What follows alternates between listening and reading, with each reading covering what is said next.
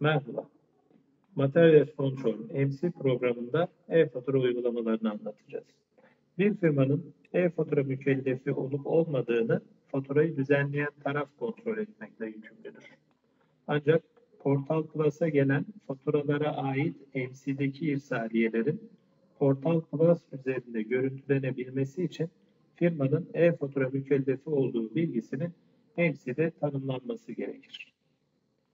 Bunu tanımlamak için de MC'de ana verilerde satıcılar ekranındayken tedarikçimizi seçiyoruz. Tedarikçimizi seçtikten sonra sevkiyat ayarları kısmında External Invoice Processing kısmını tikli hale getirerek bu firmanın e-fatura mükellefi olduğunu belirtmiş oluyoruz.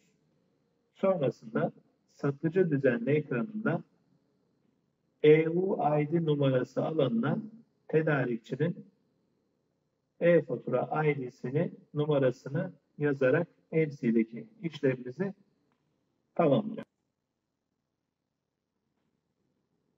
MC'deki tanımlama kısmı bittikten sonra Portal Plus ekranına bağlanıyoruz. Portal Plus ekranına bağlanacağınız kısa yol bilgi işlem departmanımız tarafından sizinle paylaşılacaktır. Bizim yapacağımız işlem gelen faturalar kısmının MC fatura sekmesinde yapılacak. MC fatura sekmesinde demin tanımlamasını yaptığımız tedarikçilerin faturası otomatik olarak bu ekrana düşecektir. Faturanın bu ekranda olmadığını tespit ettiğinizde gelen faturalar içerisinde eğer söz konusu faturayı bulursanız bu faturayı MC faturalar kısmına sürükle bırak yöntemiyle taşımanız da mümkün. Sonrasında yapacağınız işlem ilgili faturayı seçtikten sonra fatura kontrolü işlemiyle bu tedarikçiye ait irsaliyelerin MC tarafındaki kontrolünü yapmak olacak.